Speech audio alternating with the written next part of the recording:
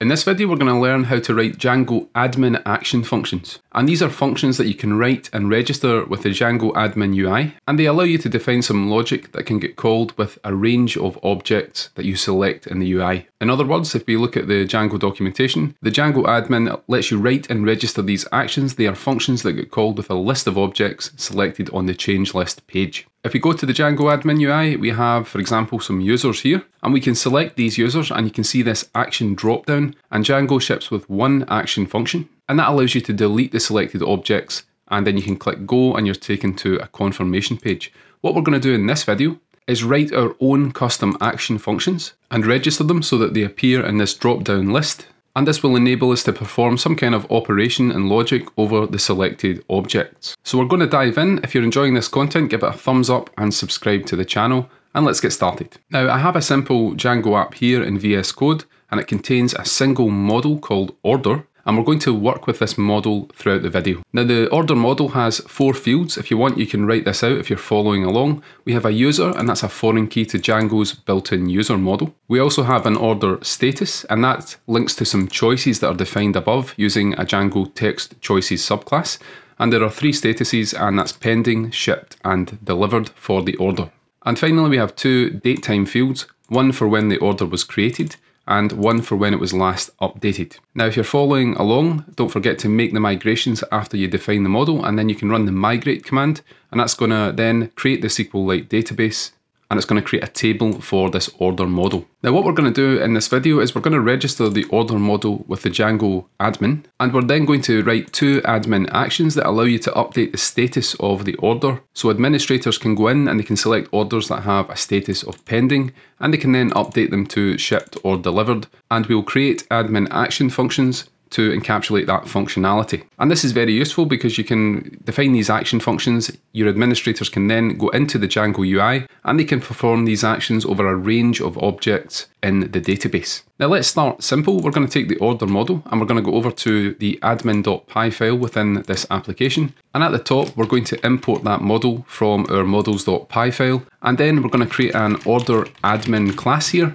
And that's going to inherit from Django's admin.modeladmin. Now to start with, I'm just going to pass on this, and just below the class, we're going to use the admin.site.register function, and we're going to register the order model with this new admin class that we've just written, and we're going to save the admin.py file. Now I'm going to go back to the Django admin, and let's go back to the home page, and you can now see the orders model here. It's been registered and it's showing up in the UI, and we currently don't have any orders in the database. Now, if you need to access the admin interface, you can stop the Django development server and you can run the create superuser command, and that's going to create a user that you can then log into the admin, and then you can see basically the screens that I'm seeing just now. Now, I'm going to add some orders to this page. You can do that by clicking the button at the top right, and you're taken to this form. It's a very simple form for the order. You can tie the order to a given user, and remember that's a foreign key, and the order also has a status. Now, in a real system, of course, the orders would be attached to products of some kind, but this is just for demonstration, so we're going to skip the extra foreign key step. We can save that, and I'm going to add a few more now to this list page. Now, I've added 5 orders here, and what the list page renders out here for each order is the return statement from the dunder string method on the model. So let's go back to models.py, and you can see if we go back here to the order model, we have the dunder string method, and it's returning this string with the order ID as well as the user's username who is attached to the order. Now what I'm going to do is go back to admin.py, and we're going to add an attribute to this class here, and it's called list display. And we can set this to a list of different fields on the model that we want to show up when we look at the admin UI here. So rather than just seeing the dunder string output, we might want to see different fields that are on the order class. So what I'm going to do is paste these in, and I'm going to paste all of the fields on the model, including the ID. We're going to look at the user who's attached to the order, the status, and also the 2 datetime fields. If we save that, just by adding this list display, when we go back to the admin and refresh the page, you can see we now have a table that contains columns for each of those fields. Now notice that there are different users for different orders, and also different orders have different statuses. Now imagine we wanted to update order number 5 from the status of pending to a different status. I'm just going to make this a bit bigger so we can see it. Let's say we go into the model here, and this is the model's edit page. It's an edit form attached to this model. We can update this and save it, and you can see that reflected here. Now the issue with this is that you might want to do some kind of bulk update. If you wanted to do that, you would have to go into every single model and save them individually, and that could be a time-consuming process.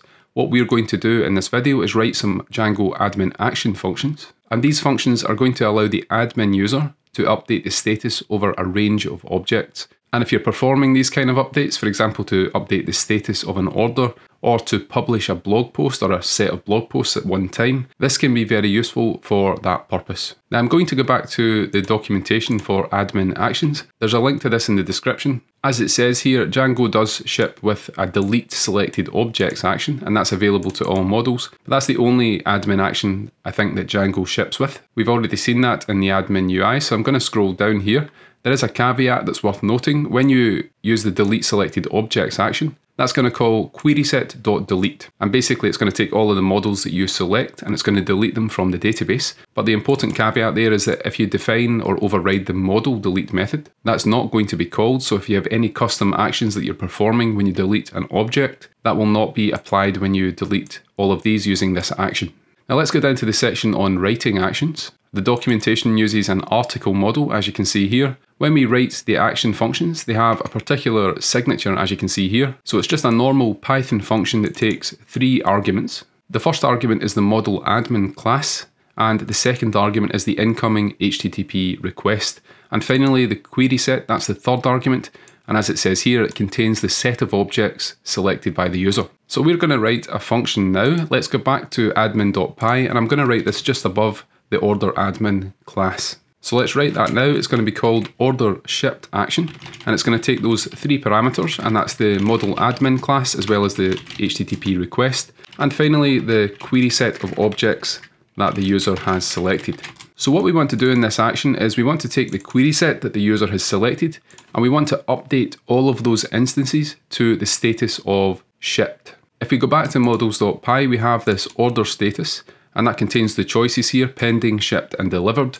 We want to update the status to shipped for this particular action function. So we're going to take the query set, and that's the third parameter, and we're going to call the update method for now, and we're going to pass a status to that. So we've already imported the order class. We can access that subclass, or that nested class, sorry, called order status, and that contains the shipped value. Once we've written the function, what we need to do is go to the admin class that we've written here, and there's another attribute that we can use here, another field on the class called actions, and that can be set to a list of different actions, and the one we're going to paste in here is the one that we just wrote. It's this function just above. Now we can save this, and let's go back to the admin interface in Django. If we go back here and go to the orders model, this time when we look at the dropdown, you can see our new action has appeared in the list. So as well as deleting selected orders, we have this order shipped action that's appeared as well. And if you want to give it a different name, what you can do is you can go back to the function where you defined this action, and you can decorate the function with this decorator. It's the admin.action decorator from Django,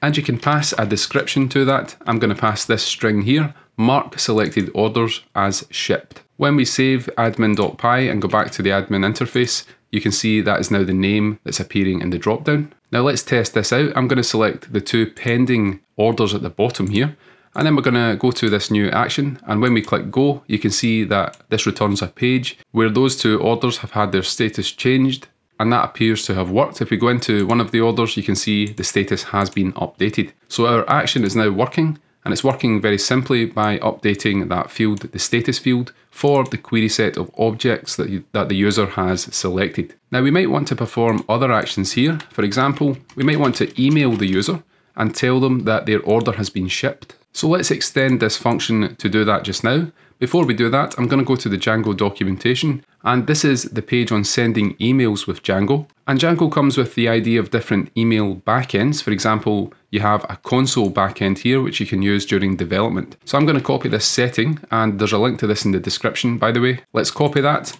and we're going to go back to settings.py, and I'm going to paste that at the bottom. So we're setting the email backend to the console. And that means that when we send an email during development, the email is going to be sent to the terminal, and it's going to appear here at the bottom. So that's going to prevent us sending any emails to our customers or users when we're just developing and testing the application. So let's move on. We're going to go back to admin.py and let's email each user when their order has been shipped. So I'm going to iterate over each order in the query set, and we can do that with a for loop. And for each order, I'm going to get the user for that order. So that's the foreign key on the order model to the Django user. And user objects in Django have a method called email user. And this method is a wrapper around Django's send mail function. And the first parameter to that is the subject of the email. The second parameter is the actual content of the email. So I'm going to say, dear username, your order with the given ID has been shipped. And the third parameter here is the from email. So it's going to come from this email here, admin@example.com. And I'm going to add one final optional keyword argument here, and that's fail silently. I'm going to set that to false. So if the email fails for whatever reason, it's not going to fail without any feedback to us as developers. It's going to raise the issue and tell us that something has happened. And the final thing I want to do in this function here is I want to use the ModelAdmin class, and that's the one that came into this function as the first parameter. We're going to use that, and that has a method called messageUser, and that allows you to display a one-off flash message on the Django admin. So that takes two arguments. The first one is the request, and the second one is the message itself that we want to display to the admin user that performed the action. So this message is going to say selected orders have been marked as shipped and users have been notified. So we've written a bit more code here that's going to update the status of these objects that have been selected, and then for each one of the orders in that query set, it's going to email the user just to inform them that the order has been shipped, and then it's going to send a message back to the admin user at the end of that process, notifying them of the success of this method. Now let's test this out. I'm going to go back to the admin UI. I'm going to change the status of some of these. And once we've done that, notice now that none of these orders have a status of shipped. So what I'm going to do is select a couple of these. So let's select number 5 and 2. And we're going to go to our custom action here. And let's click go, and that's going to perform that action. Now you can see these statuses have been updated. And you can see at the top here that the selected orders have been marked as shipped and the users have been notified.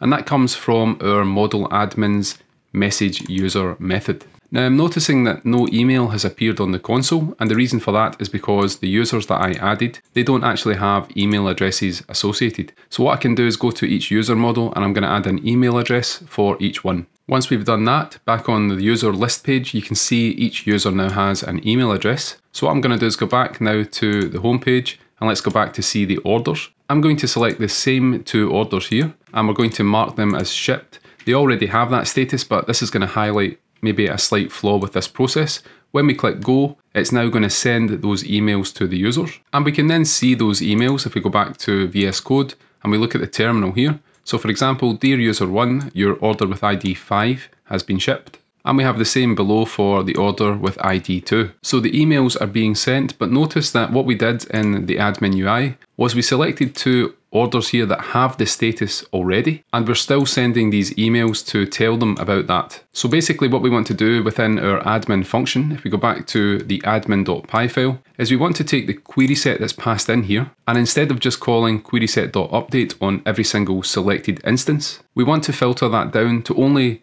the orders that don't already have a status of shipped. So what I'm going to do at the top of this function is I'm going to create a variable here, orders to ship, and we're going to take the query set passed in, and we're going to call the .exclude method on that, and let's exclude the orders that already have that status. Now I'm going to store these in a variable called orders. We're going to convert what we get back here, the query set, to a list, just so that we can store that before we call the update method. So we're going to take the orders that need to be shipped, and we're going to use that here and call the update method on that. So this here gives us back the original set of orders that needed to be updated, and we can then iterate over that instead of iterating over the query set. And the purpose of this is that we're no longer going to email every single user that's attached to all orders that have been selected, but instead we're only going to email the users whose order status has actually been updated from whatever it was before to shipped. And before we test this out, one other thing to note is that you could send this email functionality to a celery task perhaps. We're not going to do that in this video, but because we're iterating over a bunch of different orders, this could potentially take a long time. For example, if we are updating 100 orders at a time, that's going to send 100 emails to different users, and that could potentially take a while. So you could outsource some of this functionality to a 𝗬𝗏 task or use something similar to 𝗬𝗏 for that, but we'll keep it simple for now. Now with this new approach here, what I want to do is go back to the admin, and I'm going to refresh the page. When we select an order that already has the status, when we then perform the action that we've defined, I want to make sure in the console that we're no longer getting the email. So I'm going to scroll to the bottom, and that's working as expected. The post request was sent. We no longer get the email output, and the reason for that is because it already had that status, and then it was filtered out when we used the exclude method. Now this is an action that allows you to update an order's status to shipped. We're going to copy this, and I'm going to define a very similar action function just below, and that's going to allow us to update the status to delivered. So let's paste that, and I'm going to minimize the terminal, and we're going to update some of this. Let's start with the name of this function.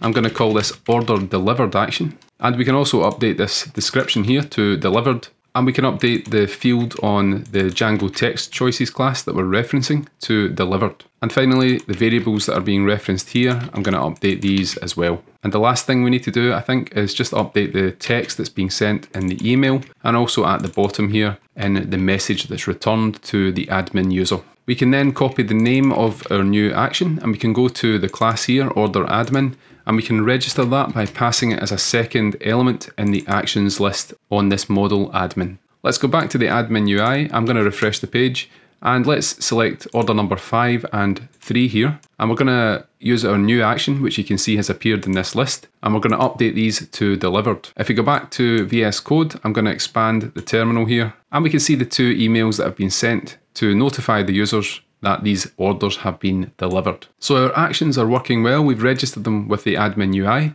What we can also do is, instead of defining these as functions within the module, we can actually write them as methods on the ModelAdmin class that we have here.